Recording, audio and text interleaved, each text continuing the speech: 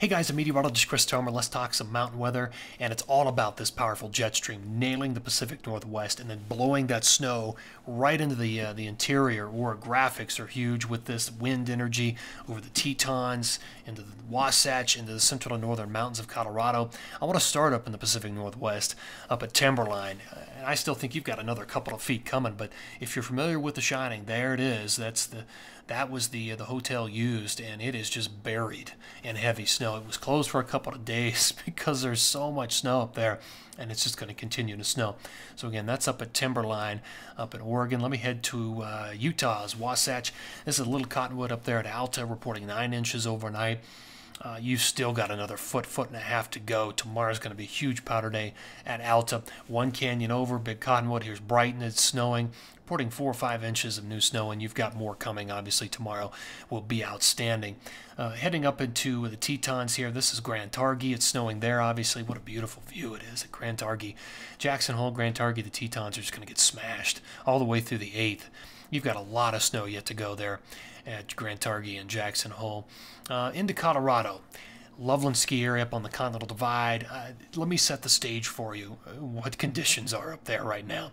12 degrees with 70-mile-per-hour gusts. You can see it. I mean, it's just like whiteout conditions up there. Wondering if that lift is even running Chet's Dream right now, but I think it's a good setup for Loveland. The tunnel, Berthoud Pass, Winter Park, I think those areas will probably end up with at least a foot, if not a foot and a half to 2 feet in some of these places. Steamboat's also in a good position. Cameron Pass, if you're looking for a few places. So let me show you the storm track right here. And let me change color.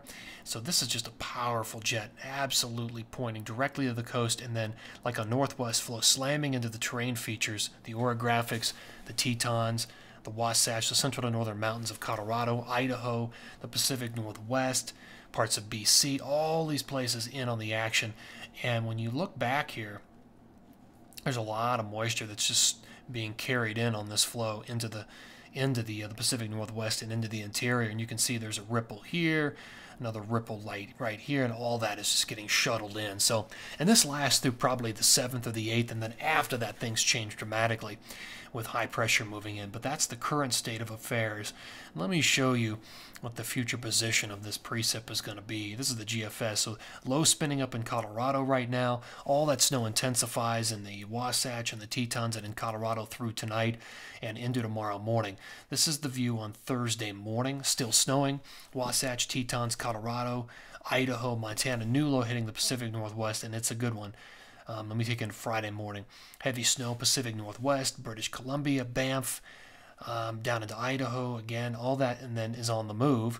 And by the time we get into Friday night, Saturday, it's moving into the Tetons, the Wasatch, and into the central and northern mountains of Colorado with less snow in southern Colorado.